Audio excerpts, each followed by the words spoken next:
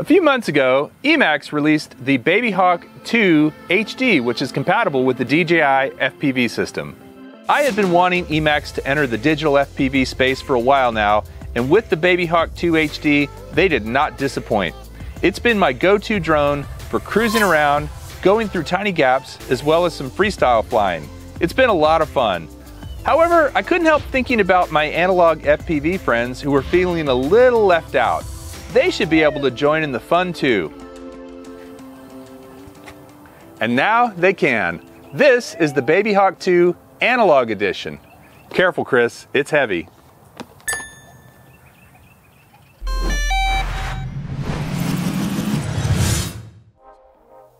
This feels suspiciously lightweight.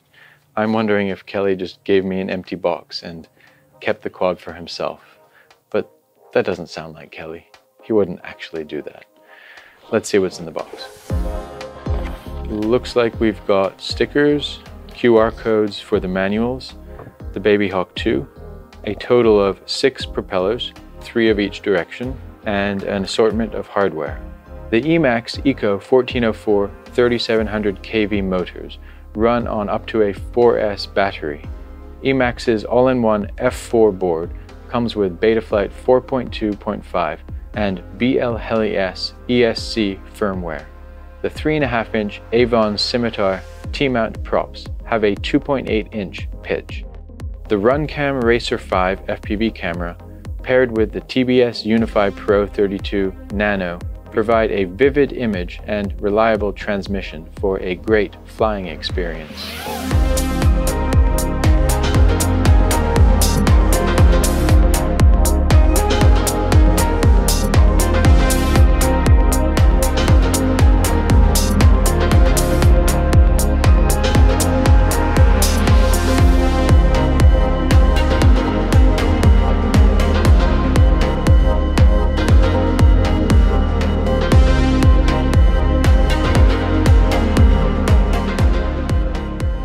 The all-up weight is about 221 grams with the recommended 850 mAh 4S battery and 121 grams without the battery.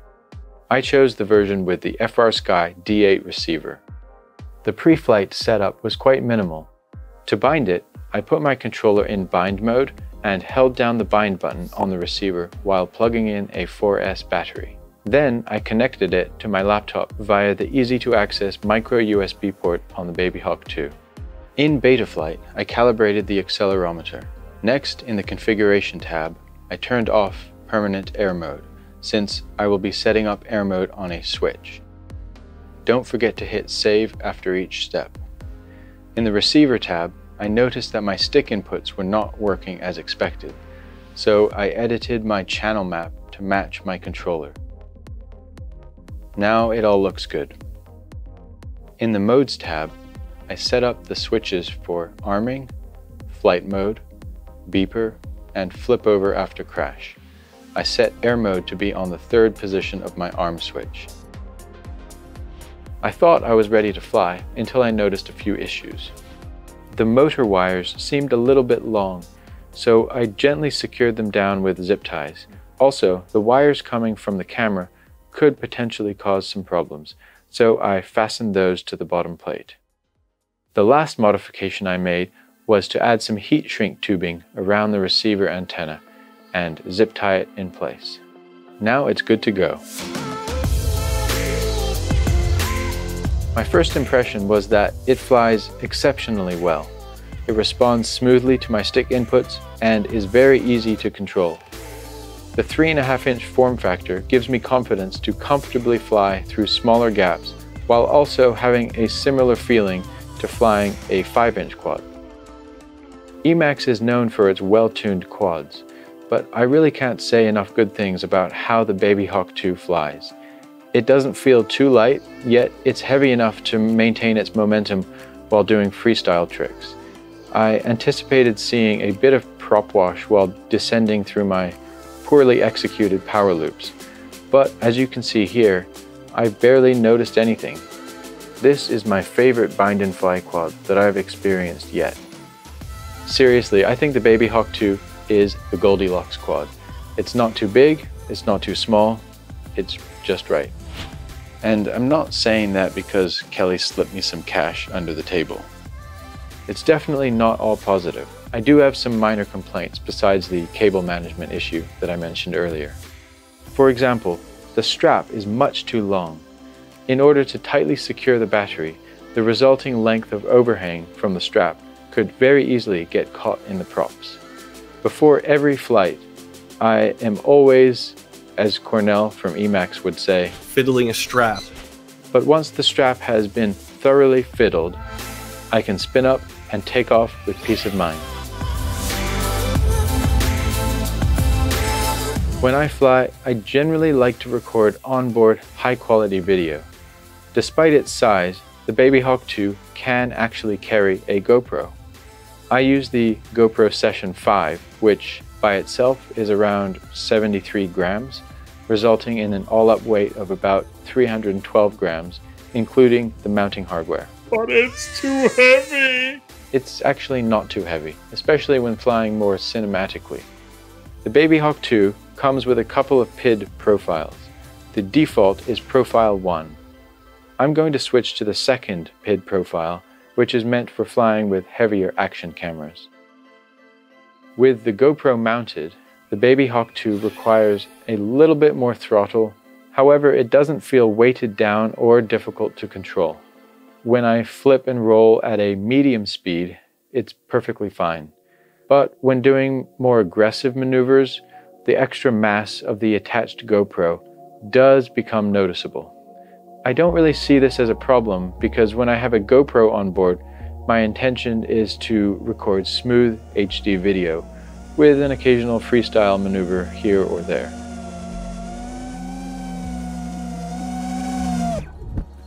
Hey, if you aren't already a subscriber to Ready Set Drone, you should be, because we do lots of cool stuff with drones. Camera drones, FPV, you name it, we have fun.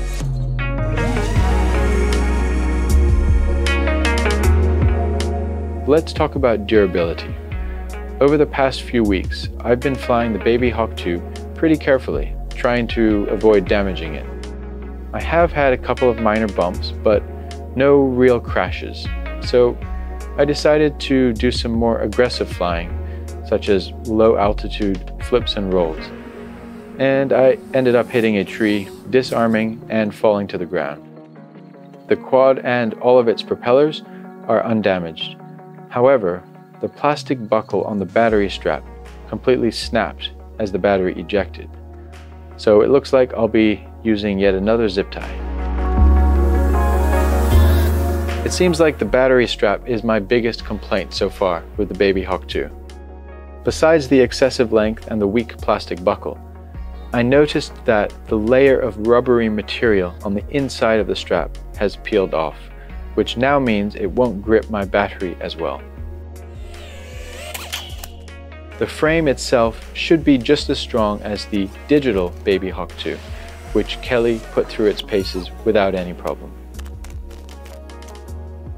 When landing in damp grass, the all-in-one flight controller is protected by an insulating gasket from any stray droplets of water. Using the recommended 850 mAh LiPo battery, I got some really impressive flight times. I noticed that my flight timer starts to blink after 10 minutes of flying. Since I don't need this warning, I turned it off in Betaflight by going to the OSD tab and setting the timer 2 alarm to 0. When I have the GoPro attached and I place the battery where the strap is holding it securely, there is not much space to plug in the battery. I'm wondering if having the battery lead on the back of the Babyhawk II would have been a better option. It is nice to have the cutouts for the strap on the frame. However, if I move the battery farther back to balance out the weight of the GoPro, the battery isn't as firmly situated.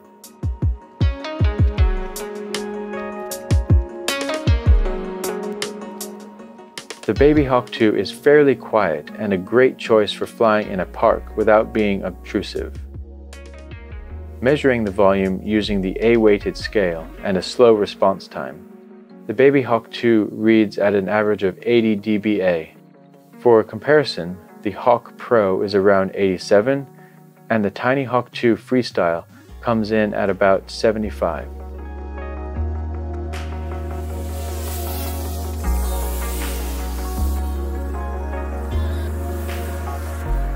In conclusion, if you like flying through small gaps, doing freestyle tricks, as well as having the option to mount an action camera to record high-quality video, then the Babyhawk II is the right quad for you.